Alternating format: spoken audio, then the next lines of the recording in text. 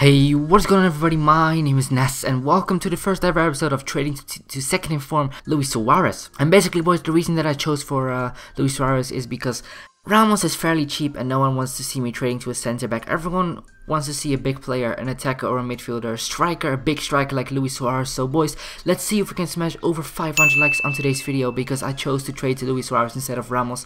He's just an awesome player and let's see if we can smash 500 likes for another video tomorrow. And also guys, if you guys are looking for any Ultimate Team coins, then make sure you head over to futcoins2go.co.uk and use the code NAS for 5% off. So then, trading time it is boys, and we are gonna jump in straight away because as you can see, we picked up a first Saucedo for 41,250 coins and a second one for 44,500 coins, and yeah, he's worth around 50,000 coins, so that is pretty decent. And we also picked up two Rafinhas, one for 37,500 coins and the other one for 37,000 coins, and he's worth around 50,000 coins, so that is pretty good as well, according well, trading wise basically. And our last player of this batch of trading is Anthony Lopez, the goalkeeper from Olympique Lyon, who we picked up for 23,750 coins, and he is worth around 30,000 coins. So yeah, I did basically list up all these players, and yeah, they did sell all of them. We sold Lopez for 29,750 coins, then we sold our first Saucedo for around 50,000 coins and the other one for 55,000 coins.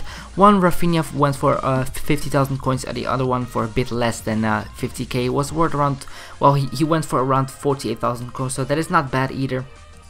Then we picked up this CAM Zusi for 165,000 coins, and he is worth around nearly nearly 200k. He's pretty much just sitting below that most of the times, and in my opinion it's pretty much unbelievable that a silver CAM is worth that much, but yeah, that is just a matter of opinion. But yeah, he did give me some profits because we did sell him for 118,000 coins, and that is also how I'm gonna be ending this episode. So guys, make sure you smash that like button. 500 likes is the goal for another video tomorrow, and also make sure you subscribe if you haven't already. And then boys, yeah, I'll talk to you guys all next time. Peace.